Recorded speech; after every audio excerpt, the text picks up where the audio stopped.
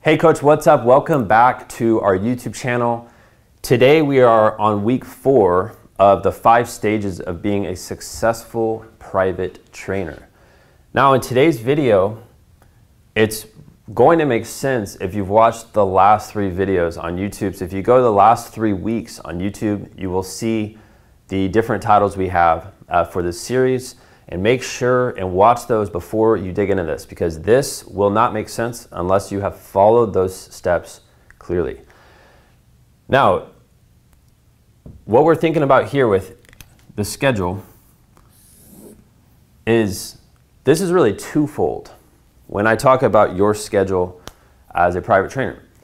The first is your daily schedule that you have for your business. This is where, personally, I really screwed up on for, I would say, at least 7 years of my business. What I would do is I would stay up really late. I would pretend like I was working late at night. I'd sleep in, goof around in the morning, not get on any sales calls. I wouldn't do anything productive. I would probably go do like a random Facebook post. And this is the thing, I know most coaches operate that way. They don't have a clear-cut schedule on what the heck they're doing when they wake up in the morning. And when that happens, you become lost, you're going to lose momentum, and ultimately you'll go out of business if you don't have a regimented schedule. So first, you need a personal, I'm just gonna put personal business schedule. That is something that you have to do and stick to.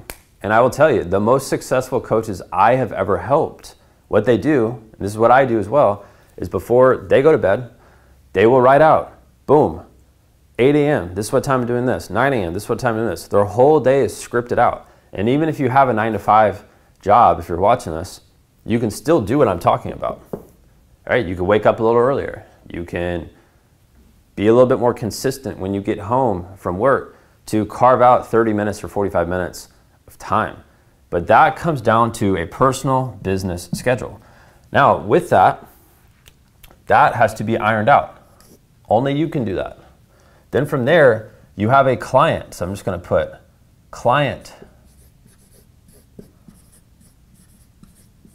schedule. And with this is also something that I struggle with. And I'll give you a funny story. There was a client that I used to train, and what would happen was we had our sessions that were scheduled at Sunday at 8 a.m. And what would happen was this client, the father would text me and be like, on Sunday morning at like 7:50, 10 minutes before the session, they'd be like, hey Ben, we can't come today. And I would already be out there, I'd already have everything set up. And then what I would do, because I was a little snowflake back then, I would be like, oh, okay, no worries. I'll see y'all next week. And then he'd text me back and be like, oh, can we come at 10? And I had another session already scheduled at 10. And I would be like, sure. And then I would text my 10 o'clock session and tell them I needed to go at a different time, because I was too accommodating to my client's schedule. And once that happened one time, guess what happened? Every Sunday, guess who texted me 10 minutes before a session? That same guy. That happened like clockwork. And that guy realized he could dominate my schedule. And when I talk about your client schedule here, this means this is your freaking schedule. It's not their schedule. They are going to be abiding by the days that you set for training. And that means that if you only want to train on Saturdays between 3 and 6 p.m., those are the only hours you're going to be offering. If you want to train Monday, Wednesday, Friday between 4 and 8 p.m., those are the only hours that you're going to offer. And personally, I only now train 2 days a week, and that's on Wednesdays and Thursdays. And that's the schedule I set. If a parent ever texts me, hey Ben, we can't come on Wednesday at 4, but can we come on Saturday at midnight? No, you're not going to do that. And this is where you have to toughen up. And I feel like the easiest way to do this is, first, if you are dialed in with your personal business schedule, that keeps you more organized. Then this client schedule, that's something that you as a business owner dictate. You have to dictate your schedule here. If you don't do that, you're gonna run into the same bullcrap I ran into, where Clients will call you or text you 30 seconds before the session and say, hey, can we go do it at this time? And if you're like me back then, you're like, yeah, let's do that. That sounds good. They're gonna run you over every single week, and that will cause problems for you because that will get in the way of training more clients or training new clients. That'll screw up your whole schedule.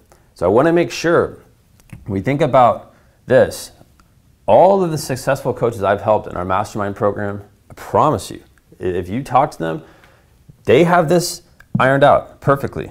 This is not an issue because now they know, well, here's my personal business schedule throughout the day. Here's when I am free to actually train clients. I'm gonna stick to that.